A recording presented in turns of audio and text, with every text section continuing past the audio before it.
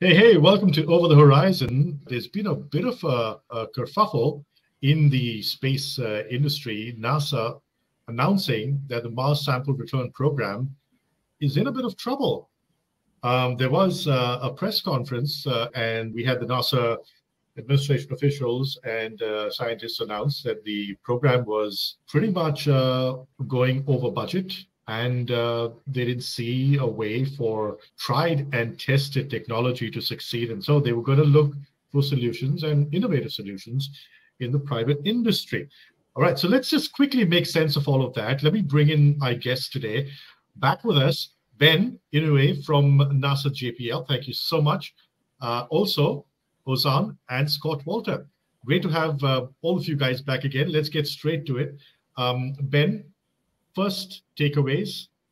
You're at JPL. What's going on? Sure, and just to be clear that I'm here in my own capacity, share my own opinions. So, yeah, NASA disowns me at this point. That's fine with me. No. Look, Sure. The idea of having this conversation is to try and understand what's going on, because not everybody's watched the town hall or tuned into the telecom. So this is a great opportunity to educate the audience, right? We're not going to get into any controversies. That's not the idea at all. And I'm hoping let NASA also know this.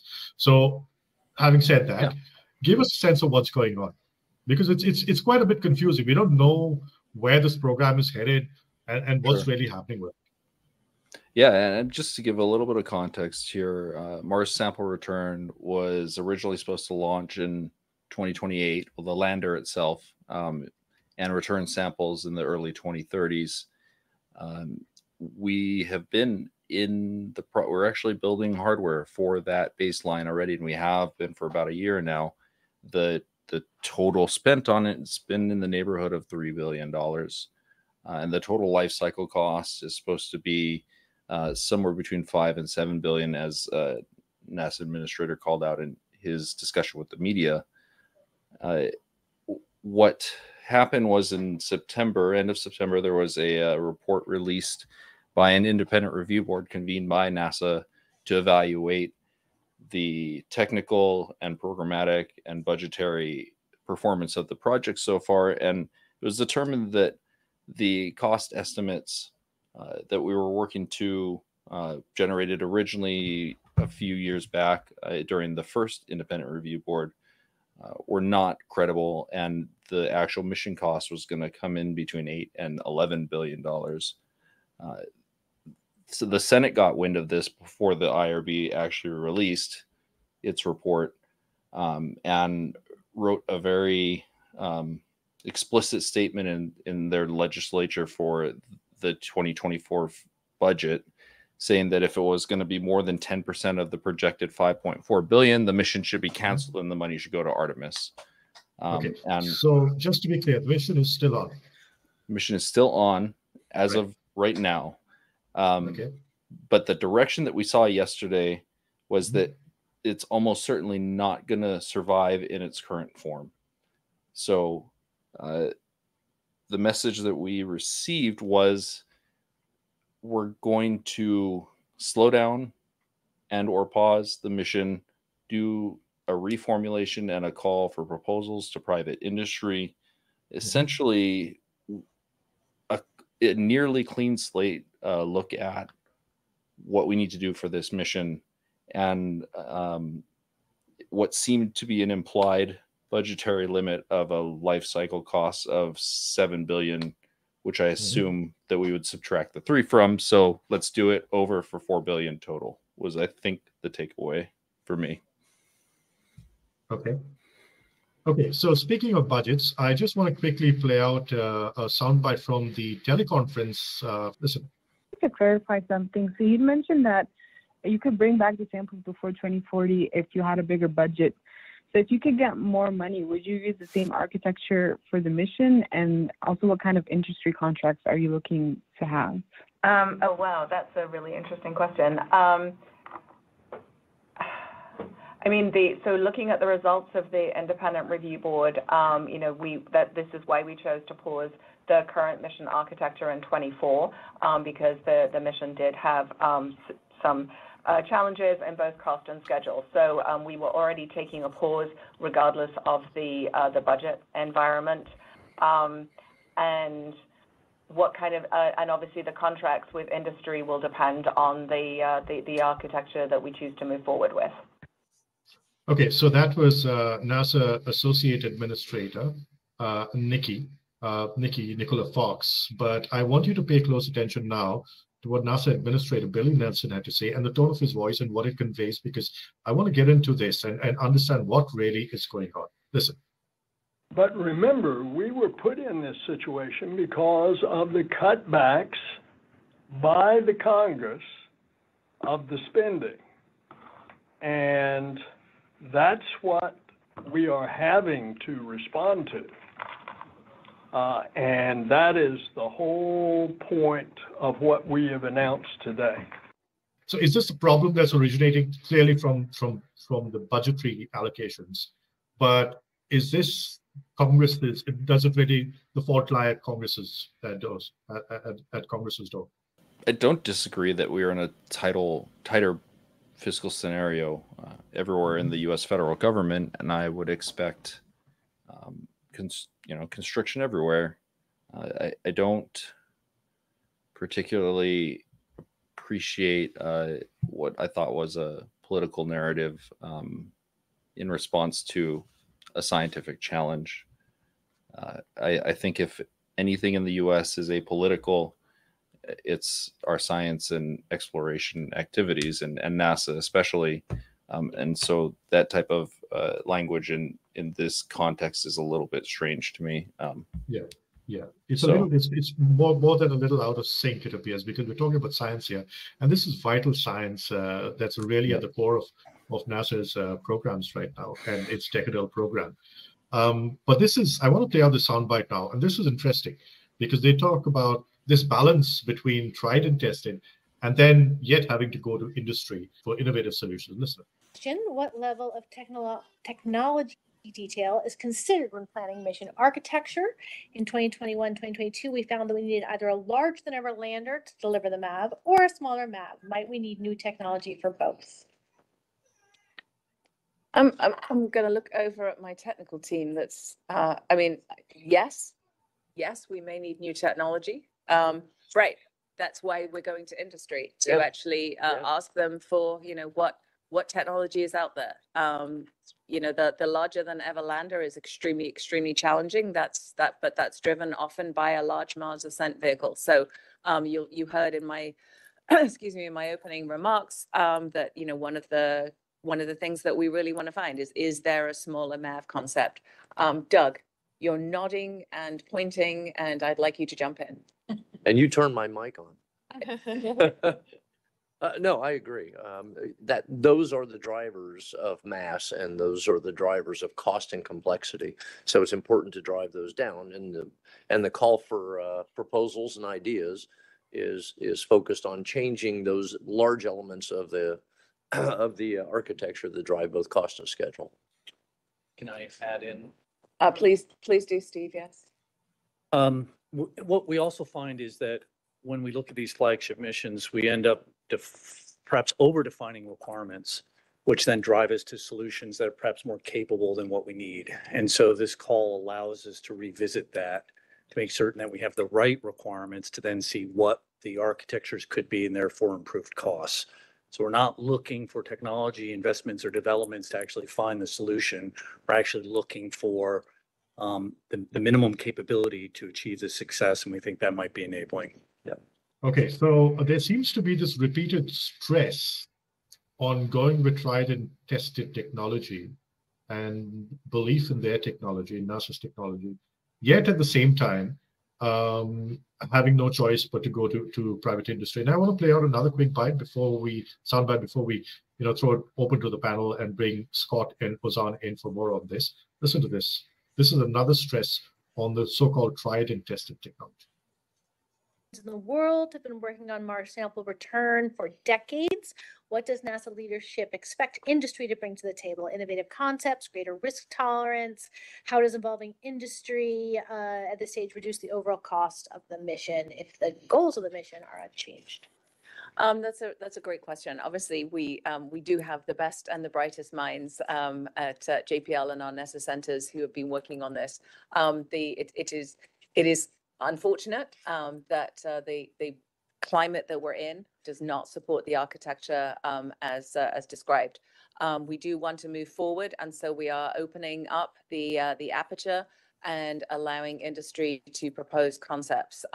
Yes, we would be okay with a higher risk posture, definitely looking at things that have high heritage, the kind of tried and true architectures, elements of architectures that maybe have worked in the past, different ways of doing the various elements. I mentioned, a smaller Mars ascent vehicle. If you certainly what I've learned from my bright minds at JPL is that the more we land, the harder it is to take off. So the size of that MAV is really very key. So looking at ways that we can infuse new ways of doing things. And possibly from different industries. From different industries, yes. All right. So there seems to be this internal struggle. And to borrow a phrase from Ozan, who called it a bit of an oxymoronish predicament, right? Ben, I'll let you start, and then we can go to Scott and Ozan and take this discussion forward. I'll be real quick because I definitely want to hear from Scott and Ozan, but there were a lot of conflicting ideas in there. Tried and true, more heritage versus higher risk tolerances were immediately right after each other. And we have this pervasive addiction to the promises of heritage and how that's lowering cost, but sometimes that drives complexity, trying to fit things that aren't supposed to go together. And then the last thing she mentioned a couple times was the mass of the MAV, which is not developed at JPL. That's a Goddard Space Flight Center that's building that. And so the mass of the MAV drives the whole vehicle. And as the lander gets heavier to accommodate a MAV, you need a bigger lander, more fuel, and you have to make decisions about EDL, etc. And everything. Yeah, it's cascading. But anyway, I'll turn it over to my friends here. Scott, Ozan. Okay, who wants to go first? Scott, do you want to? Yeah, I'll just say that listening to a lot of it, you heard so many different things. I wasn't quite sure that there was like a theme that tied it all together. I was trying to find a common thread. In some respects, when you're starting to hear things like over designed and too capable, and it's going to take too long and cost too much, it harkens back to an earlier NASA era led by Dan Golden, known as faster, cheaper, better. That's almost seemed like the mantra that was like part of them was trying to talk about. And the other was like almost like a desperate plea. We're not quite sure how to handle this. Can we get some innovation in here? And a bit of a word salad sometimes of trying to figure out what was the ask. And I guess the ask is that we just need to be able to go collect those samples and bring it back. And for those who don't quite remember what the architecture of the surface was, is that one half of the Mars sample return has already been done. And that is we've sent the rover to go there and actually collect the samples we want to return. The problem is that it was one of those kick the can down the road kind of things. It's like, well, we don't know how we're going to get it back. We're just going to collect them anyways. And we're going to worry about that problem later because there's a certain amount of time to collect the samples. So why don't we, rather than wait for having the whole architecture here, at least get the first half done? And then the other idea is that like, once you do the first half, it's really hard to cancel the second half. So they're there, the samples are there, and now we just have to figure out what the architecture is to bring them back. And that is really where the big cost drivers are. And I guess maybe one question I'd ask Ben, you mentioned that there's already about 3 million that has been invested in the Mars sample return. Does that include the sample gathering, or is that just the return part? Billion. That's just the return part. Okay, so there's additional money that's already gone into the rover and Ingenuity and all that. That's a completely different budget. Yeah, the rover, it was on the order of $4.5 billion in total is the life cycle cost, and then on top of that is what the MSR cost will be, of which about $3 billion has been spent already. We're about 4 or 5 years into it now, when we're calling this start from zero. Mm-hmm. Hang on, let me just pull up the press release that. So this is then help us make a bit of sense of what's going on. So we are expecting the capture, containment, and return system by 2030. That's still the schedule, correct? The launch sample retrieval system, the ascent vehicle in 2020 by 2035, and the return of samples to Earth by 2040. Is this a change from the original schedule, or is it still the same?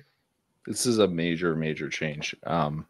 And one of the things that they repeated that they were trying to do with this interim alternate architectural proposal was reduce the number of parallel elements that have to happen and serialize launches, which has directly resulted in essentially you're pushing the return date out by about 10 years from the baseline, because you've pushed your launches, of the 4 different elements once every 2 years, and then 2 years for return, rather than trying to sync up 4 launches within 2 years.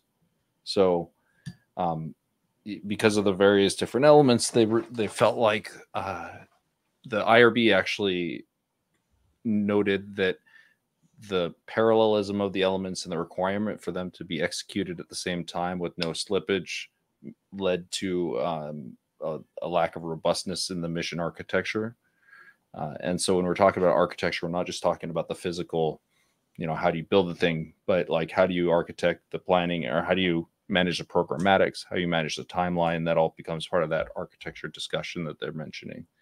So yes, this pushes it out 10 years. And, Bill Nelson opened up his remarks with, okay, I know you heard from the MERT recently that we would baseline 2040 and 10 billion. And his first remark was, that's too long and that's too much. Yeah. And somebody in private industry, please help us figure out how to do it otherwise. So it's not a good look. Yeah, it was weird. We'll call it weird. Yeah. All right. I mean, to Ben's point. Okay, to Ben's point, this is a really difficult position for a lot of people to be in at JPL, and it's a huge ask to have something that was originally baselined optimistically for 5 to 7 billion to be done for 4 with 10 or 20 years of inflation not accounted for as well. And then one other thing is that when you're costing this out, like, you still have a lot of JPL and Goddard people probably who are going to be involved in this. It's not, you're not turning off that tap right away. So the money that's actually available for the private contributions to the program will be even less than that. Right? Is that a fair expectation, Ben? Yeah, I think that's right. I think it's 4 billion for all of the American contribution to MSR. So you subtract what HQ is going to need because they've moved programmatic management over to their to NASA HQ. You subtract MAV development. I'm almost certain Goddard will hold on to MAV, but we'll see. Yeah, it would be a challenge. I guess I could compare it a little bit to the Artemis lunar lander contract for Starship, which I think is 2.3 billion, right? It's I think 2.8 for the or somewhere around 3 billion. Yeah. So I mean, if they conceivably build a vehicle that can land on the moon and take off again, and it's going to cost 2.8, it should cost a multiple of that to do the same thing on Mars. And so I think even Starship, with its maturity, will struggle to hit that number. I don't doubt that they could do it, but it's not going to be for 4 billion.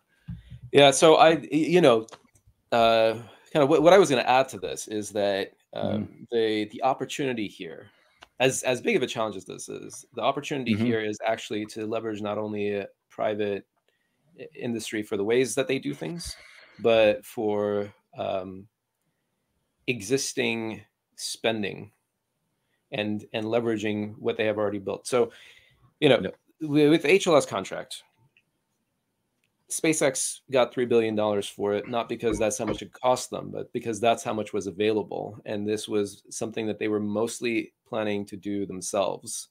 So they only needed incentive to do the delta between what they were already planning to do for their own purposes of initially Starlink launches to Earth orbit, and then you know, they've been talking about Mars colonization for the past 20 years, and you know, turn that into a lunar lander. And I think that actually is likely.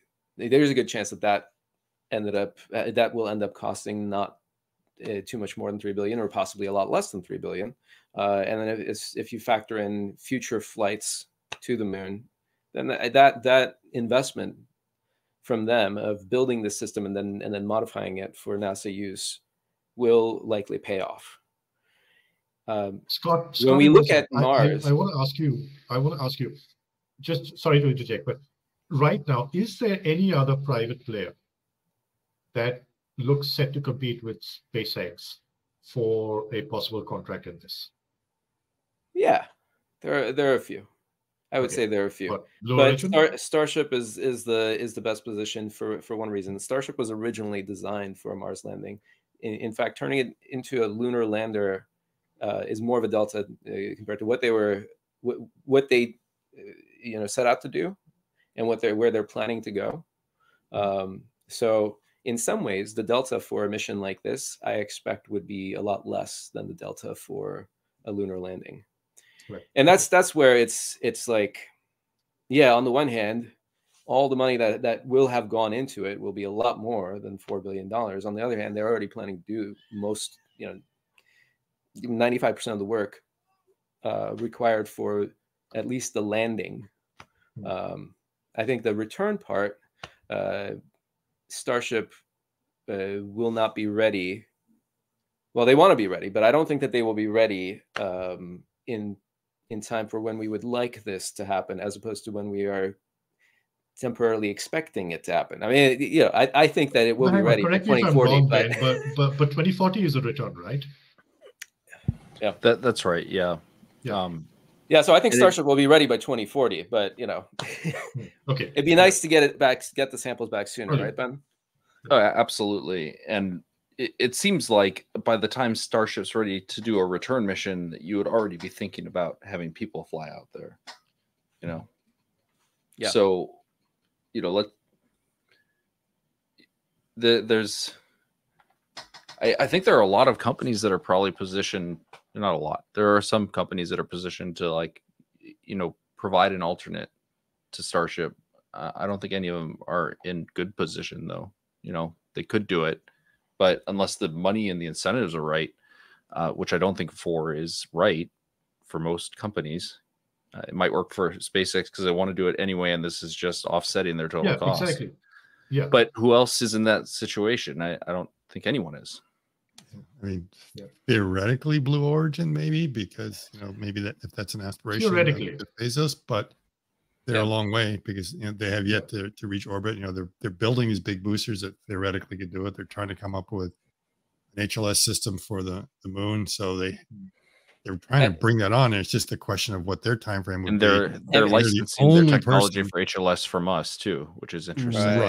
Right. But and their architecture is a lot better suited for cislunar space and lunar landing than it is for Mars.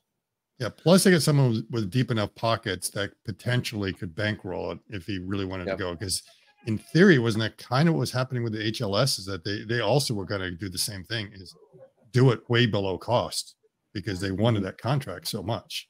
Yeah. So I mean, you have to look at it that way. There are companies that may have some technological solutions that can be part of the puzzle, but they may not have enough backing and funding and everything else. That's a wild idea. Yes. I mean, does it have to be a Starship Life platform as a solution, or could it be? Because let's not forget that this is a joint program with the ESA, right? Ben, where does the ESA stand on this? There has not been much comment from ESA right now.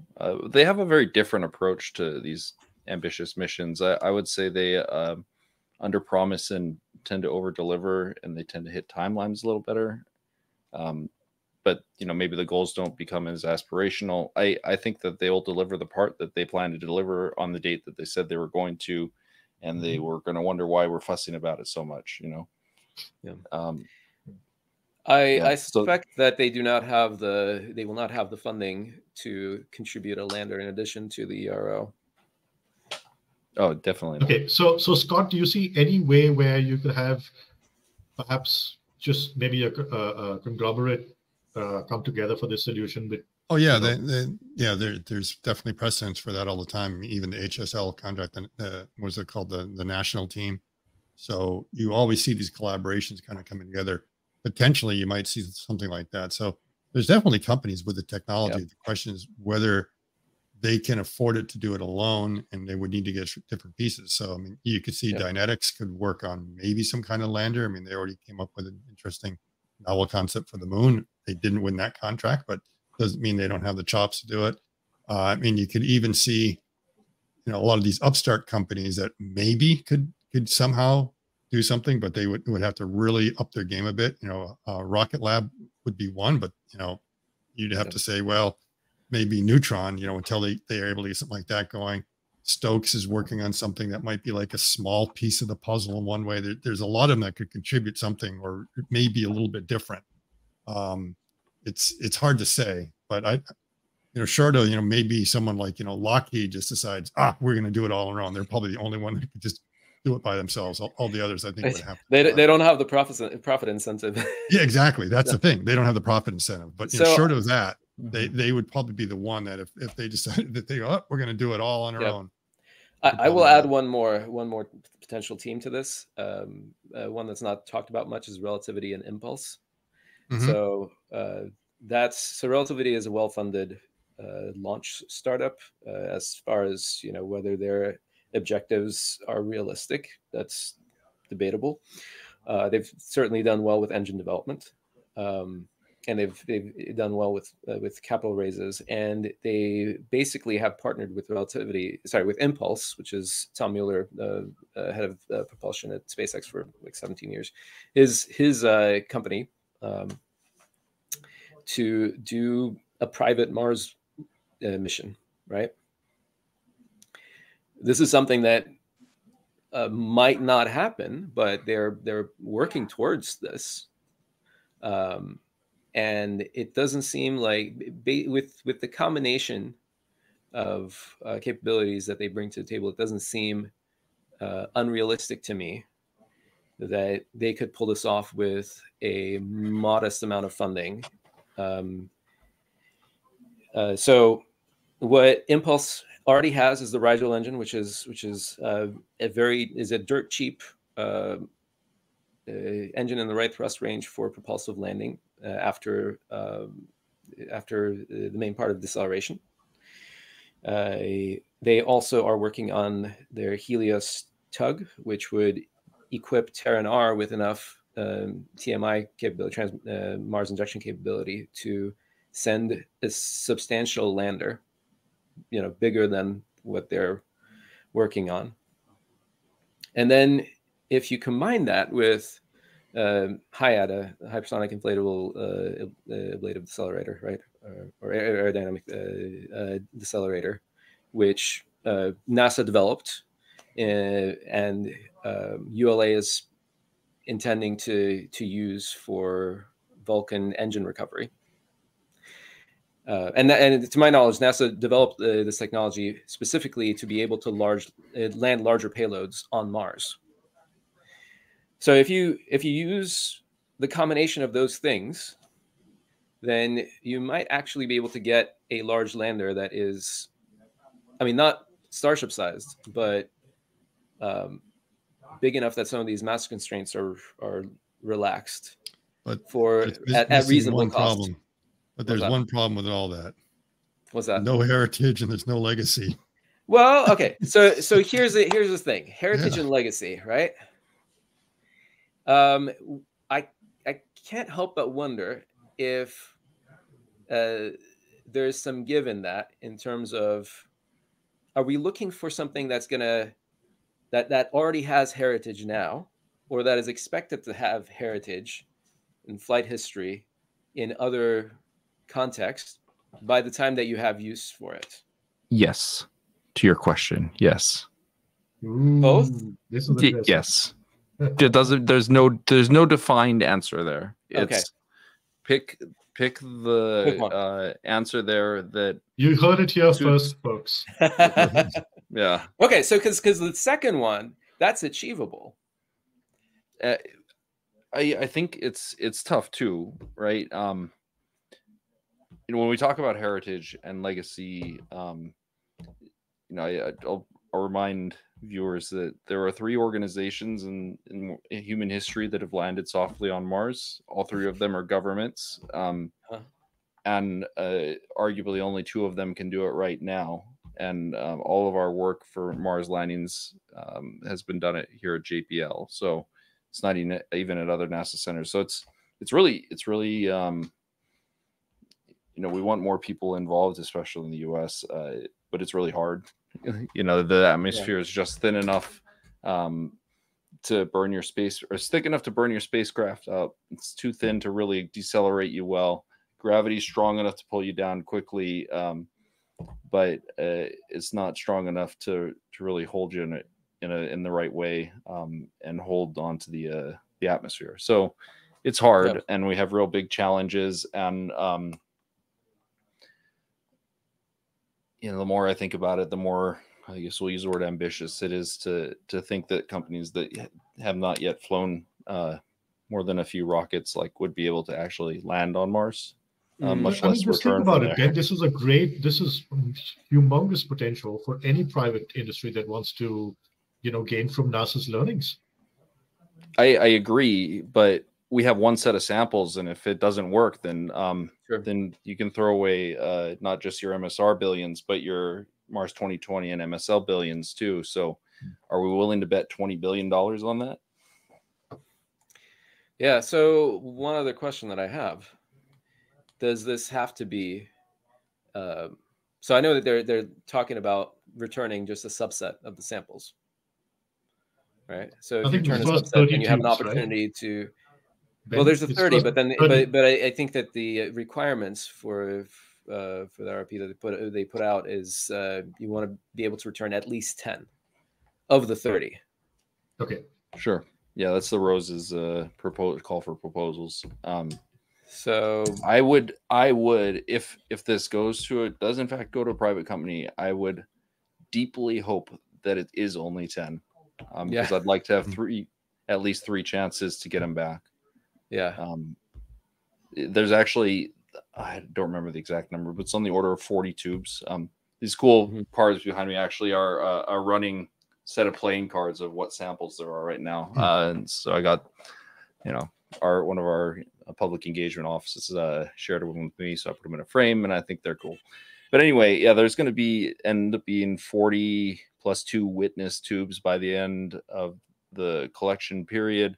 10 are sitting down at the Three Forks Depot at the bottom of Jezero Crater, and the others will be carried on board Perseverance, which will eventually be parked, awaiting the arrival of the vehicle to pick up the samples and bring them back.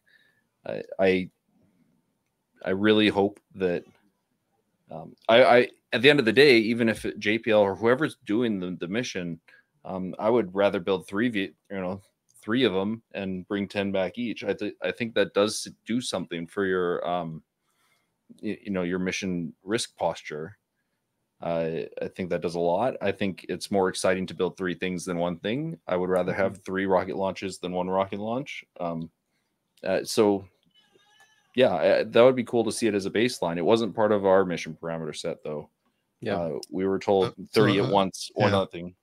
So I think it's safe to say that when your wife sends you out to get a dozen eggs, you do 3 trips. It's funny. Oh, Scott, what would we do without your humor? That's good. Yeah, but I mean, think about it. That's a long trip. There's so many things that could go wrong. Yeah. And it depends upon what the architecture is like. That the more operations you have in there, the more likelihood something is going to go wrong.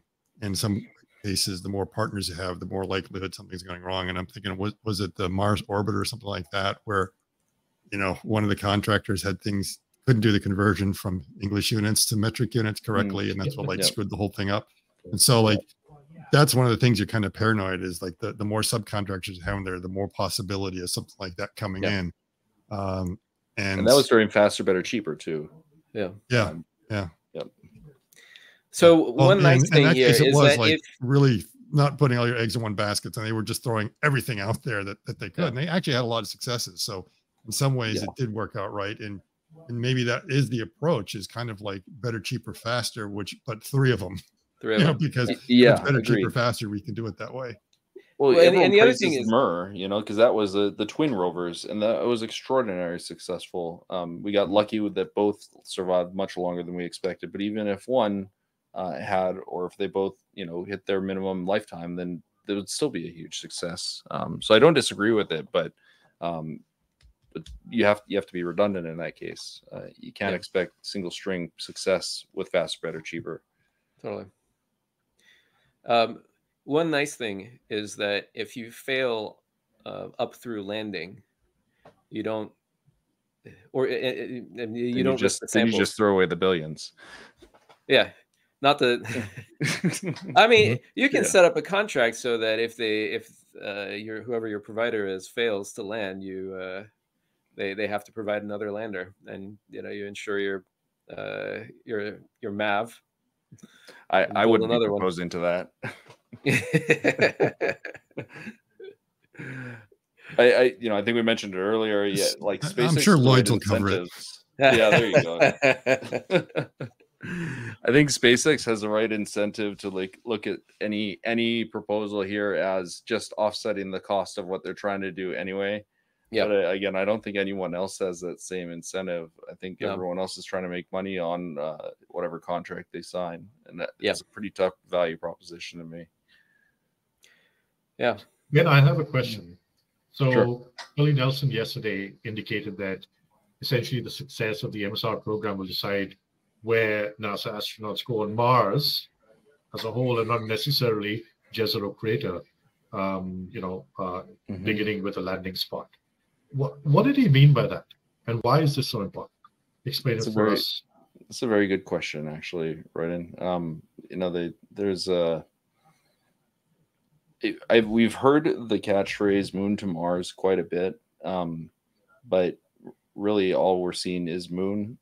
And so actually this was the first time I've heard him discuss like putting humans on Mars,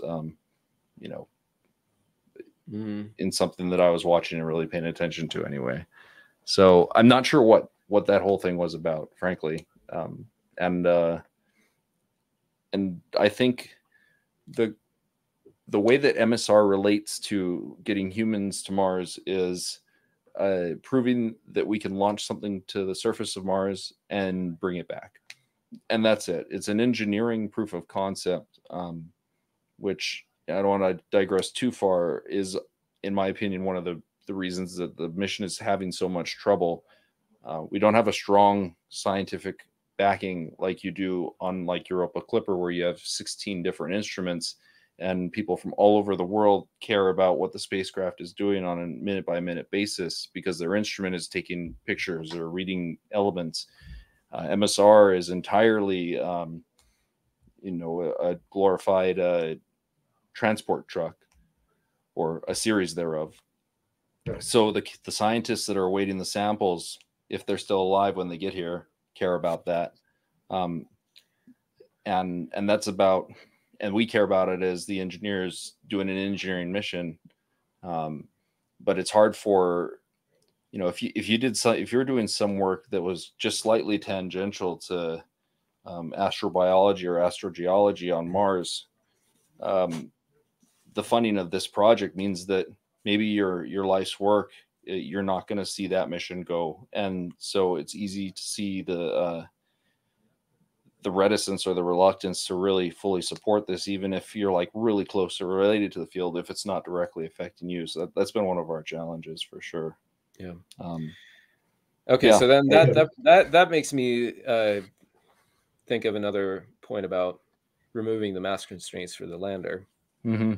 we have a truly massive lander or just like have a lot of excess margin, you can take additional payloads, scientific instruments, rovers with you, right? So that would sort of up the kind of like the bandwagon. But you want to simplify at the same time. You know, there's another conflicting set of like goals. Is like we want to simplify, but we need to engage the scientific community. Right. You don't get to do both. You either say, hey, wait your turn, or you accept more risk in your mission design. I mean, this would be, I would say this would be a little bit more in the, if you were to use a vastly overpowered lander like Starship, sure, then the Let's added risk infinite is basically mass capability. Infinite mass capability. Then this is basically like CubeSats tagging, tagging along on the Artemis 1 launch, right? Take a lot of risk. Ozan, that would also Everybody can cost also, wouldn't it? Yeah, I mean, you might be able to scrounge up funding from additional sources. And the other thing I was thinking about is that if you are truly landing a lot of mass, you might be able to land some components or prove out some concepts that are relevant for Artemis in the sense of that moon to Mars. You know, maybe that's a small nuclear reactor that they want to test out on Mars, or maybe it's a HAB, or maybe it's a oxygen generation system, whatever. Like or just that idea of, can we land Starship on Mars? You know, that might be able to get some Artemis funding.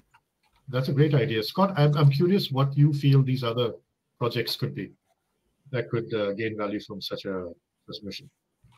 I mean, there's tons and tons of science you can do there, but I think I'm kind of concerned that as you get more of these on there, that they could hamper the whole project, or slow it down. I mean, you're doing it kind of out of desperation because you need that funding source. That's really the only reason you're doing it. So now you're going to put these other things on there.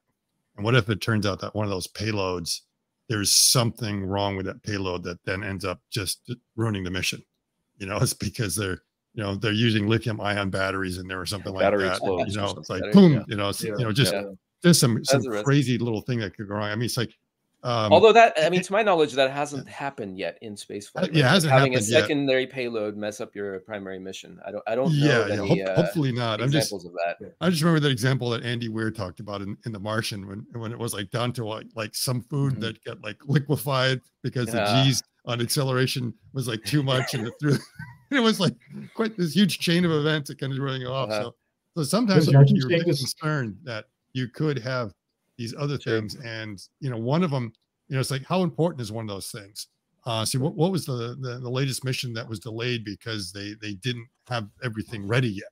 And so just imagine that it's like the primary objective is to the return. Everything's ready.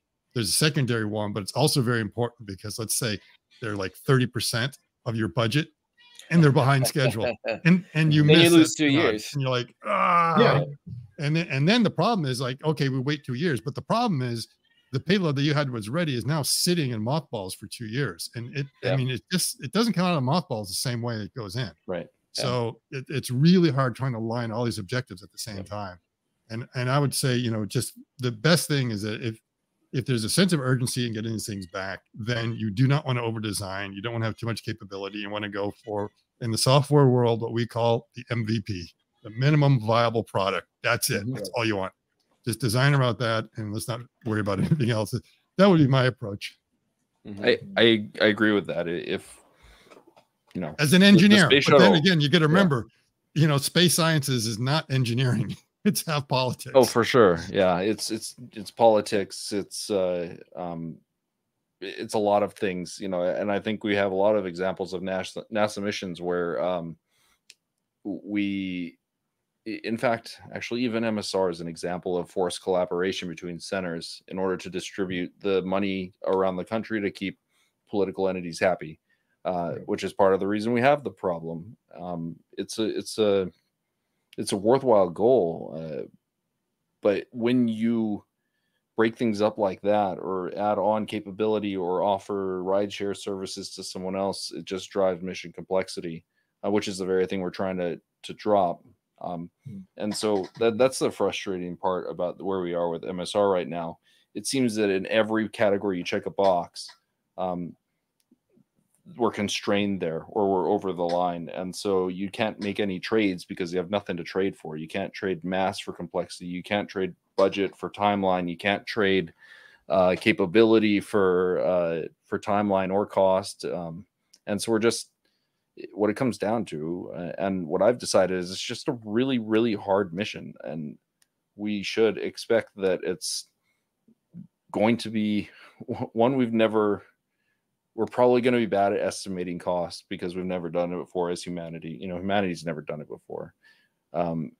It's going to take longer than we originally guessed because human beings are optimists. And, it's going to cost more than we thought because, again, for the same reason. I get that when you don't have money, you shouldn't spend it.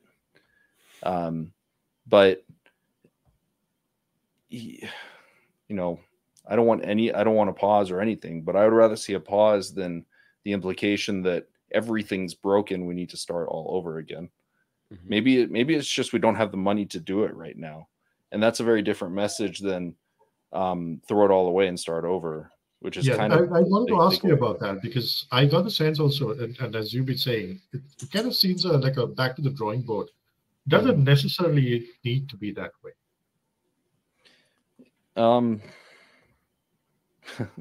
This might be one of those where history will be the best judge. Mm-hmm. But I don't think so. I really don't. I think we have. I would rather have seen. If we're gonna loop in a bunch of new bright minds, let's do a scrub of the current architecture. It's not.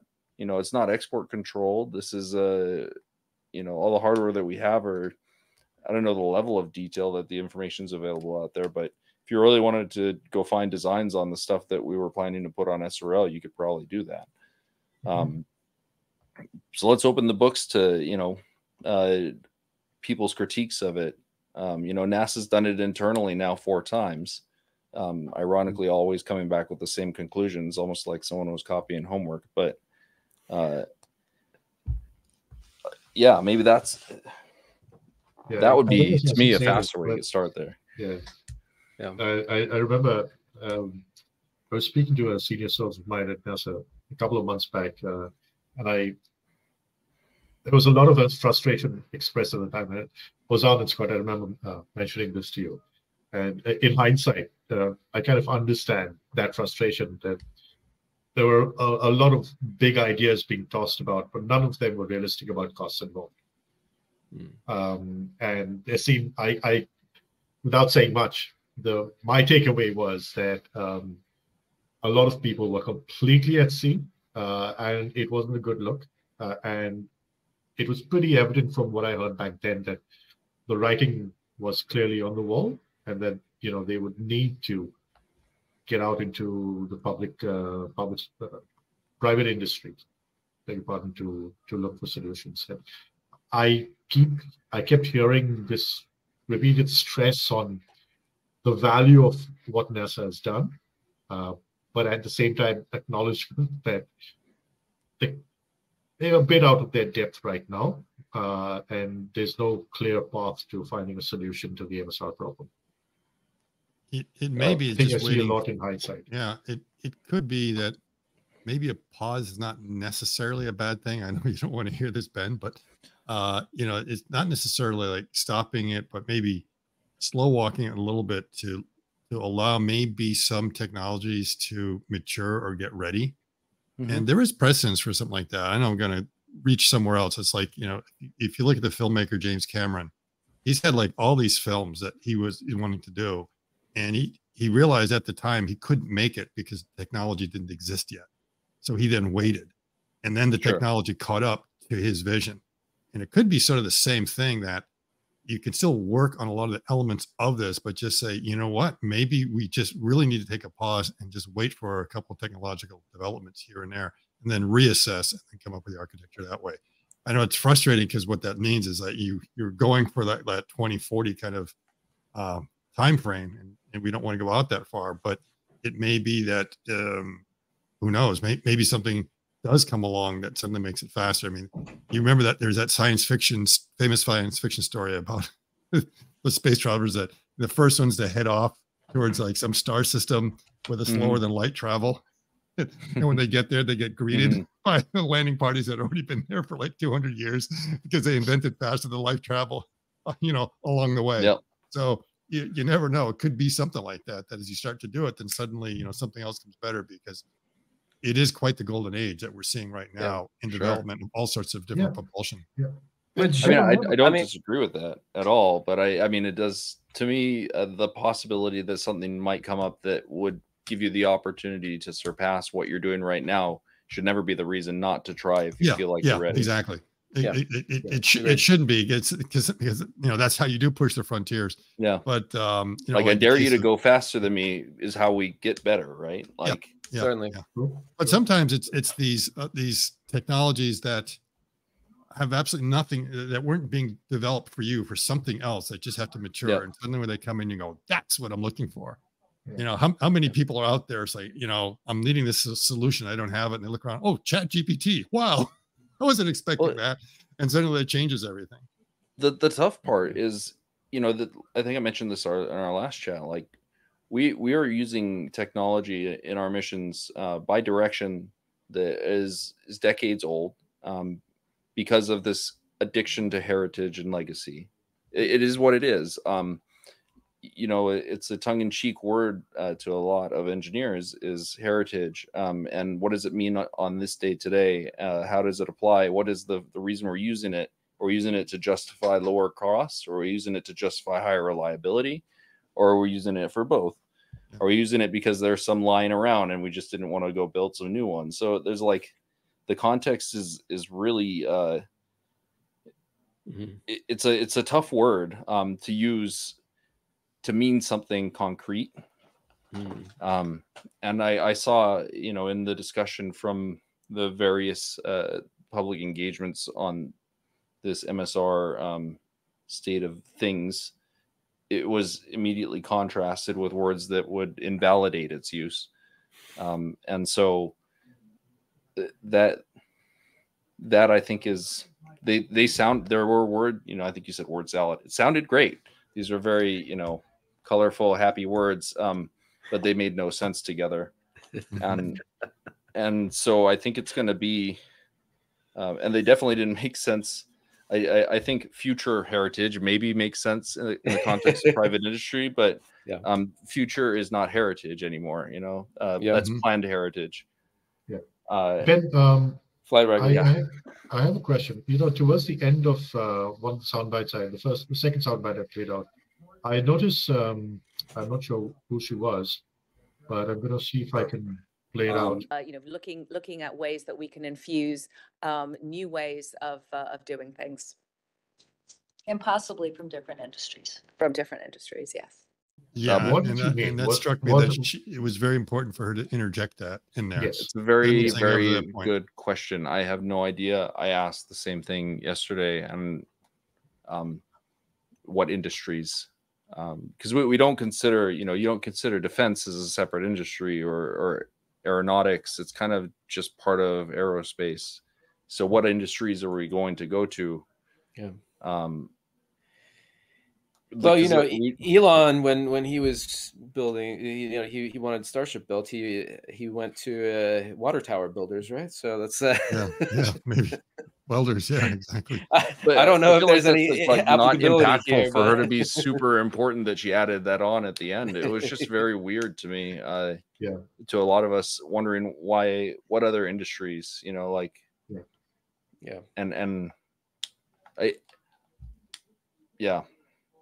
I'm wondering if she meant to say other industry partners or something like that. I don't know that other industries really fits like very well in that context. I'm not going to go get a taxi driver to go pick it up. That's for sure. So I just want to get back for a bit to the elephant in the room. We talked a little bit about Starship, right? And then that's me. Can anybody? Don't call me an elephant. It's sitting right there behind me. That's the elephant in the room. So long we, trunk. you know, we immediately asked the question, like, can anybody else do it, right? Like, you know, SpaceX has a motivation. They are wanting to go anyway on a more ambitious timeline. Can anybody else do it? And one thing that I feel the need to ask is, do we need somebody else to do it? Like, just because we're talking about private industry, does it necessarily need to be competed between two or more equal competitors? Well, it's not competitive bid unless you have more than one, right? Yes, but does it need to be a competitive bid? I mean, that's what NASA said yesterday. Yeah, for the study, right? For the funded study. So, you know, everybody puts out their stuff. They spend what, like a few $100,000 each, or like a few million each on the 90-day studies. I mean, I'm assuming, like, I don't know what the actual amounts are. I think it's $2 million allocated for the for all of actually them. Just no. This one's kind of weird because this is just the Rose's call for proposals is actually just a call. It's weird. They're saying, well, give us your rough idea, your 1-pager, and then maybe we'll give you money to give you the 10-pager kind of thing. Yeah. And I don't remember what the total dollar amount per RFI was, but I think it was on the order of $2 million per awardee. Okay. But cool. So $2 million per player, and then and then going from there, you know, you have the studies, and maybe at the end of the day, you decide, look, we have this entity that we've already contracted out to do the first Artemis landings. They are planning to build atmospheric reentry capability in support of the Artemis landings. They already are in talks with the DoD to do cargo transport, like Earth cargo transport, which might involve unprepared surface landings, and we've got unprepared surface landings on the moon. What if we come up with a NASA plan to leverage that existing industry technology in a non-competed way to bring the budget in order? Can we go to SpaceX and say, hey, like, here's how much money we have to do this. Can you do what you did for HLS and bring it over here? Is there a law against that? I don't think there's a law against it. I don't even think it's abnormal. I do know that when you have cost plus contracts, which is essentially what you're describing, you end up with ULA, SLS. Those are examples of non-competed contracts with private industry. Right. So does it have to be cost plus just because it's non-competed? I don't know. I think it inevitably becomes cost plus if you don't have an alternate supplier, because you commit to it because you spent a certain amount and there's only one supplier. There is that. If they say we can't do it anymore, what are you going to do, right? If they're like, well, we can't do it for this price, sorry, you know, this will put us out of business, etc., etc. Right. You know, we'll pay the penalty, but you know that means the $5 billion put in so far from the federal government is no longer worth anything. The federal government's going to print more money and give them more money. Yeah. Okay. Now, maybe we look at the pause then, and we're talking about potentially pausing this. If SpaceX wants to get Starship on Mars in roughly 5 years, you know, give or take a synod or two, can we watch them do that, and then as they get up to that, you know, get closer to that date, say, hey, can we put a demo payload in support of a potential Mars sample return mission later on? And if you pull this off, then you know, we have a reasonable expectation that you can land on Mars, and that you're not, and you know how much it's going to cost. You're not going to pull out of this, and you know, in a synod or two, we put an actual MAV on there. I think we can definitely do that. I don't know how much it's really going to save you, because like the core elements of the lander, for example, sample return lander, you can remove the EDL stages, but you still need the RTG for survival year round. You still need A lot of the expensive bits are still there. So the RTG, if you have several tons of methane and oxygen floating around in the main tanks, can you just... If you could plug into Starship, then that removes the need for the RTG. Because you don't need to move around, right? Like you can just sit tight, wait for the helicopters to bring the samples to you. You plug into Starship. You got solar panels. You got methox on board. You can keep warm. Yeah. No, I mean you can. If there would be a lot of interfaces to be evaluated here. To determine whether that makes sense or not, I guess. So it could make sense, as a first pass answer, but we'd have to understand what the parameters of that question really are. And then, that would imply that you're building this lander return vehicle, not knowing whether you're going to have a way to get it on the surface or not, because you wouldn't want to build and design both one that could get itself down and one that could hitch a ride. Right. And then what if the plan was to send humans just 2 years later, which is, almost faster than you would get the samples back anyway? Then what's the point? What's the point? Yep. Yeah. That's a fair question. So I think once we're able to get one Starship over there, it's not a long stretch to get a bunch of them, Yeah. Yeah. Yeah. With humans or potentially with Optimus that can run around and collect everything. And then that's what I was trying to wonder is like, depending on how close you get, whether you would need the helicopters or whether you could send out humanoid bots to do it. It's just going to be a question of power. It's like, can it make that walk and return back without the batteries running out? Yeah. Yeah. I mean, if we're talking about a few kilometers of range, then I think that should be very achievable. Yeah, that'll be close. If you can. So that's a good thing to talk about, actually. And it's something that I didn't realize was a concern until doing some of the newer helicopter work. One has to prove a certain reliability of guided entry and navigability during entry before one's allowed to place their landing ellipse over the rover. Yeah. So you have an infinitesimally small risk of blowing the rover up in all of the samples, but you have to prove that you're not going to do it. So when we're looking at some helicopter contingency options with a ballistic entry into the Mars atmosphere, we could be up to 110 kilometers away from the rover and have to traverse that before we can even start retrieving samples and bringing it to the lander. So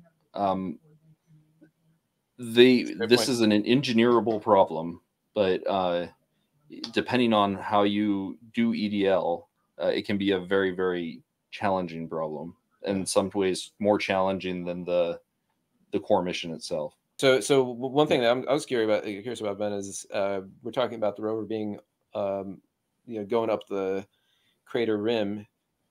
How scalable is the rim and the surrounding terrain for the rover, and B something else like the LTV or bot? There are, it's a river delta, so it's kind of a smooth grade. I think the total traverse is about 1,000 feet because you're not going all the way up to mean sea level. It's just to the crater rim. So I think there is a path that is fairly benign, but there's no real-time remote driving, so anything on the LTV would have to be made fully autonomous. Right. So, that's one of the rover challenges. It's one of the reasons it takes so long to get to and fro.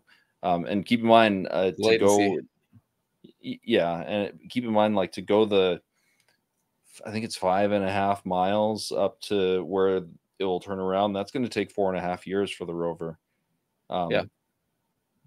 Because we're not real-time driving, because it's stopping and taking some samples. But Curiosity, which has been there since 2013, has only driven 11.1 kilometers in its entire life. So if it has to make a 4.5 kilometer traverse to get to where the rover is waiting, expect years. Okay, so here's my next question. So it seems like even having so the like autonomous navigation through Mars terrain is at a low enough TRL that we don't want to rely on that for bringing Mars samples back at this stage. It seems like even having people in Mars orbit could actually be really useful for driving down that latency, so you can have remote driving at the cruising speed of the rover, which would get you. I mean, how fast does Percy go? About 1 kilometer per hour. Okay, so you could, in theory, and I assume that it can't do continuous driving through night with just solar charge. No. Okay, no, so let's say we're looking at watts out of the RTG, and the consumption's way higher than that. So they spend most of the time just sitting still. Okay, so if you were to max out daily driving, I'm gonna just go ahead and make some estimates here, but 2,400 watt hours per sol, and let's say a flight takes about 1,000 watt hours, so 1 kilowatt hour essentially. A very small fraction of what your house uses is what it takes to drive. Then it's covering about 1,000 watt hours thermal. It can probably go for about an hour a day. Okay, so we're looking at a kilometer a day, like max of a kilometer a day. Max a kilometer a day. So if you wanted to move moving 200 straight line, kilometers, no avoidance, etc. Okay, so if you were to send, Mars orbiter with people, you would be there for. I mean, if you wanted to do a conjunction mission, then you'd be there for about 1.5 years in Mars orbit. So you would have the opportunity for traveling up to 500-ish kilometers with Percy. I mean, I don't know if the wheels would handle that, but at least. I mean, that's 50 times the total distance the Perseverance or the Curiosity is driven. Right. So I'm guessing it's not built for that, but you could have another rover that was built for that, be remotely driven, and presumably, I mean, if you could go a little bit faster with something that was designed to go faster. Sure. Yeah. Perseverance is not designed to go fast or even far. So okay. So even if you were talking about a landing, ballistic landing ellipse of like over 100 kilometers and having to land outside of that range, it's not crazy to think about a rover traversing that, getting the samples and getting back to the MAV within a reasonable amount of time if either you have autonomous navigation or you send people to at least Mars orbit. Yes? So it's not, I mean, it can't be unreasonable because that's a key mission parameter. Like if Perseverance dies, we need another way to get it. It's why our focus has really been on the helicopters, because we can cover large distances and we're agnostic to terrain. Yeah. So that's really been the thrust towards helicopters. And I think at this point, my feeling is that's the best option. Especially as we size up. Yeah, as we size up, we can carry multiple tubes per sortie. Can go 3+ kilometers per flight or per sol. And then if we start looking at more, dare I say, novel or riskier approaches, we can use some of the hardware that we use for Ingenuity to retool terrain relative navigation, and then you don't have to worry about ballistic entry anymore, and then you can have a smaller landing ellipse and you can select your landing sites. There's a lot of very promising technical solutions that we've been working on that relate to helicopters, but we ran up against some real pushback about the need for heritage and reliability, and so we weren't allowed to pursue them very far. So it's frustrating to hear that they're opening this up with different rules about reliability.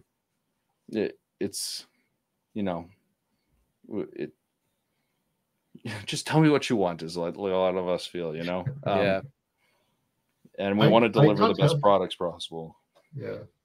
I just, I'm worried, Ben, and this is a big picture question, I guess. But I mean, we've seen the shift to an increasing amount of dependence on the private sector. And we now you have this problem with the MSR program, right? There are a lot of critics who say that, NASA should just map the roadmap, right, and leave the tech and science to the private sector. But there's a risk because the private sector tends to do what is, financially rewarding to them. Yeah, it's got to make money. And NASA does so much of science that is rewarding to the public at large. So it's, I don't know, I'm wondering, are we kind of endangering that good science, if I can call it that, for the better good, rather, with everything that we're experiencing? I mean, I think it would be really cool if if SpaceX got us down to the surface and then we, launched it back off. Like that would solve a lot of problems. It'd solve a lot of the mass margin problems, some of the complexity problems. But we're willing to baseline it for human missions to the moon, a vehicle that doesn't yet exist, but we weren't willing to do it for a science mission to Mars. I don't agree with that. That seems very strange to me. But I also, it seems very strange to me that we're putting tens of billions of dollars into SLS for a future that's going nowhere. But we're not willing to put 10 into getting samples back that will change human history and our understanding of everything. Those are poor budgetary decisions in my mind.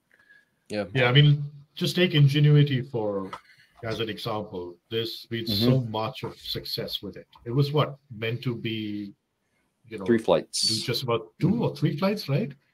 It was minimum 1, ideally 3. Yeah. And just look what you guys have achieved. And now there's the next version in the works, Ingenuity 2. Well, no, part of MSR included the sample recovery or sample retrieval helicopters. But as of yesterday, it's officially no longer baseline. There was a quote non-concur with the IRB's findings. So that's gone. There's no future helicopter work right now. We've given it up. We're not going to do it anymore. It's not. What? They're dead. Like NASA has. That was the best thing. Ended any active helicopter programs. Full stop. Well, what about Dragonfly? Okay. That's an interesting one. Dragonfly is still ongoing. It is a couple of multiples of its original cost cap, but no Mars helicopters. No more Mars helicopters. Okay, folks, I'm so sorry. This is crazy. This is I don't know what to say. Look, all things aside, just speaking as layman, the power of those images of the first flight on another planet. Yeah.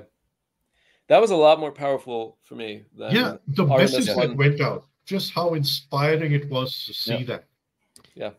And remember one other thing that they did, which you would say would violate any risk profile, is you took a small piece from the right flyer, right? And that was mounted on there? Yep. It was inside the fuselage. I mean, that's how important it was. But you think about it, I mean, that little token there, something could have gone wrong in the process, or, it's like it adds a small bit of risk to the whole thing, but it was so significant that it was worth the risk to put that in there.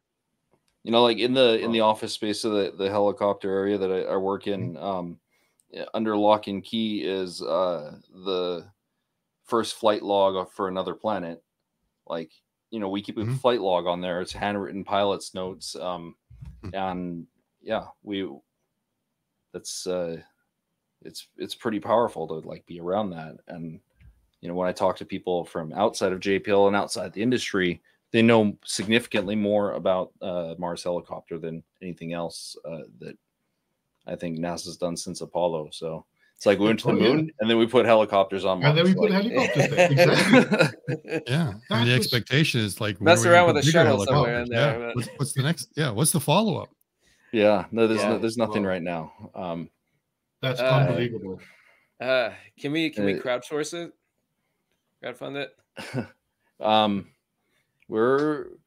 So there's a small team of us that are working on concepts, and part of that includes talking to potential private partners and trying to get a ride as a demo payload or something like that.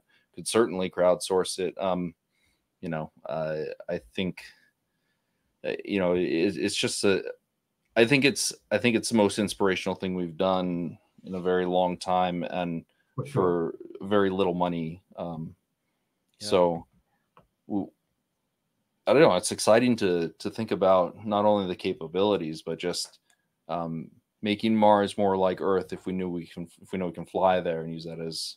And I also think that building GNC platforms, guidance, navigation, and control platforms that are agnostic to whether it's a rotorcraft or an impulse thruster or something like that, is a really powerful thing, because then you build low cost, low weight, or low mass pieces of hardware that you can throw on the moon with some cold gas thrusters. You can, you put them literally anywhere. You just change the software a little bit to adjust the way it controls and gain, etc. But that's a helicopter type platform. It's something like another parallel effort that we're conceptualizing, but there's no appetite for actual development of helicopter hardware. Do you know why? Not that I will say here. I don't know why. I have speculations. Yeah, I'm not going to say here, though. Yeah. Oh, I will add, today is the absolute last downlink from Ingenuity. So pour a drink for Ingenuity. This afternoon is the last downlink. Wow. So Ingenuity. And why is that the last downlink? Because there's no more vital data? The rover's out of range, right? It's going to be rovers out of range. The Ingenuity did not have direct orbit comms capability, so it has to relay through the rover. Rover's moving either behind a hill or too far, most likely, obstructed by a hill or something like that. Okay. But they're calling today the official last downlink from Ingenuity. But it can still do a little bit of data collection there, even if it can't transmit it. Is that right? Yeah, I mean, it's a little bit limited. It's just the camera's face downward, so that's tough.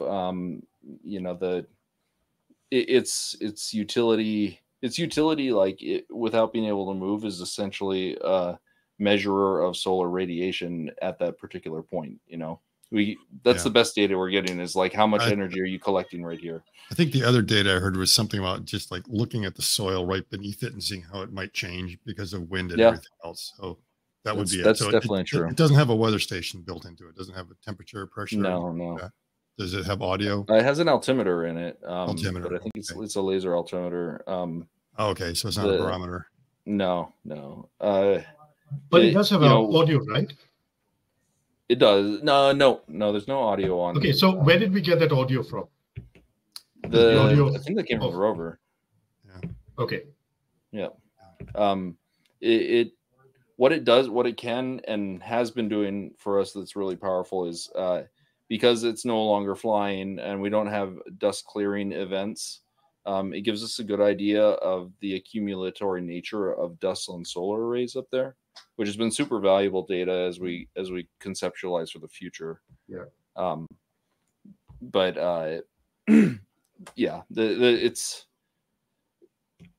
I think eventually the rover might come back into contact range with it, so it would be interesting to see if we come back in 2 years or so and it's still alive. That will be very, very good data.